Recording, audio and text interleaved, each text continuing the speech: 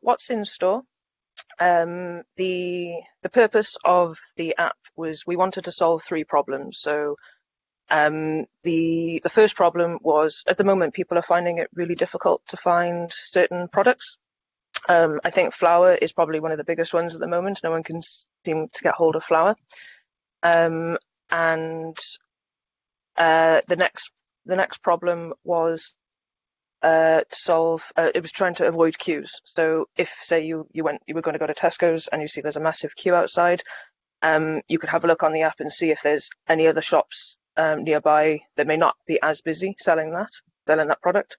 And the other, which would lead on to solving the next problem, which was to help independent stores, because there might be shops nearby that you might not necessarily know that they also sell flour. It's just that everyone seems to they make a beeline straight for the major supermarkets. So those are the three problems that What's in Store tries to solve. And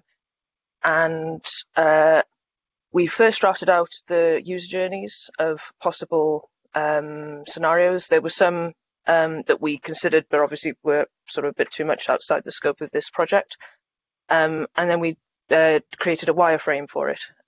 So as you can see, very simple interface, and you can see two options here. For I found a product and I'm looking for a product. So you can click on I found a product, upload a photo, or you can tag it on a map.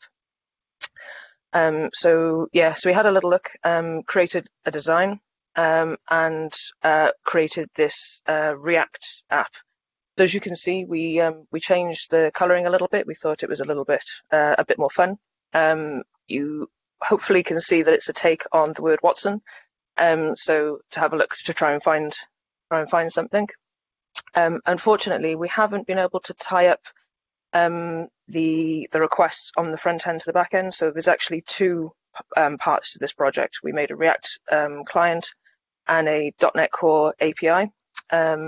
And we did manage to get a few things working. So when you try and find a product, the idea is you can search for something and it should appear on Google Maps. But unfortunately, we weren't able to get that far. So what I've been able to do is I apologize for the really bad design. This is probably to the extent, this is as good as my front end design goes. But it should give a clear overview of what you can actually achieve with it. So we'll start off. There's the actual functionality. You don't have to upload an image. It's just that you can just upload text if you want. But I thought I'd show you because this was pretty neat. So when you take a photo, if you've got the functionality enabled on your phone, for example, it'll tag geodata, GPS information to your photo. So I'll take this image. It's actually it's a picture of the Southmead Blood Donation Centre. So I wouldn't recommend doing your shopping there. But it was one of the first photos that I had on my phone, which I know had GPS data on it. So we'll use that, and we'll submit that. And you can see here that it's come back with three objects, or three bits of data. So you've got your file name. So what actually happens is on the server side, it'll take the image, it'll compress it down to a much more manageable size for storage, and it'll spit back out a unique ID for that file. So it sends that back to you, and also comes back with the latitude and longitude data. And you can see here then it fires off another request, and it'll bring back a load of places associated, or basically places that are nearby.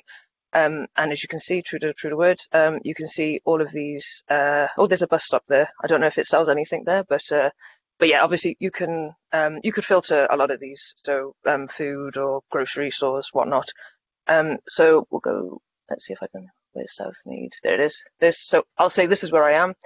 So I select that, and let's say I found one of the donations there. They're selling apples, so we'll submit that. Hopefully we'll get a success at the bottom.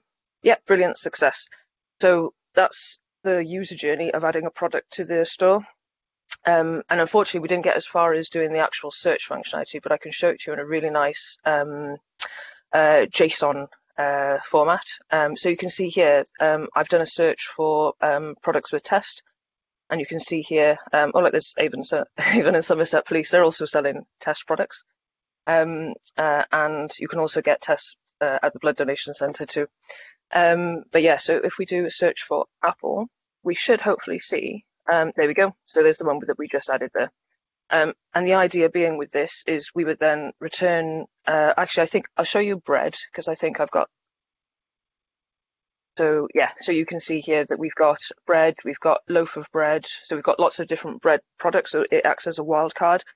So it should hopefully bring back lots of different products that hopefully will be associated with your keyword. And the idea is then that you could use these latitude and longitude data to pinpoint these products on a map, so you can see essentially where your closest product is. And so hopefully that should help everyone out. It should help avoid queues. It should help independent stores. These also come back with a when you do a search, it'll come back with a timestamp. So you can see how recent this was. So, if you saw a post that it was uploaded, say, a few days ago, chances are that product may not be in store. And we could display this as in a sort of traffic light system. We experienced a few challenges with this one. So at the moment we're using Google Maps. Obviously, Google Maps, if anyone's ever used it, can get quite expensive. There's also a lot of different APIs associated with Google Maps. So there's a learning curve. A lot of it is quite self-explanatory and easy, but it's massive, and there's a lot to know and understand to get it working. So, but not as much as OpenStreetMaps is what I wanted to use, because it's more cost effective. So would have preferred to have used the OpenStreetMap and the Overpass API, but couldn't quite get it working on the first day, so resorted to Google Maps, which is what I'm more familiar with. The other challenge we had was React. On our team, we had lots of different levels of experience with React, and we weren't able to get quite everything working. But I think what we got overall in the length of time we had is pretty ace.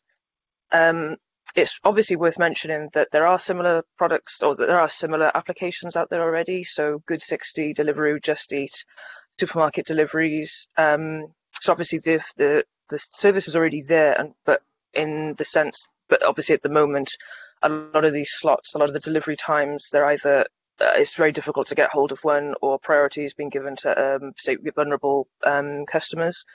So the idea for this was to give people a chance, if they're just trying to look for that one or two products that they're like running low on. That was the problem that we were trying to solve.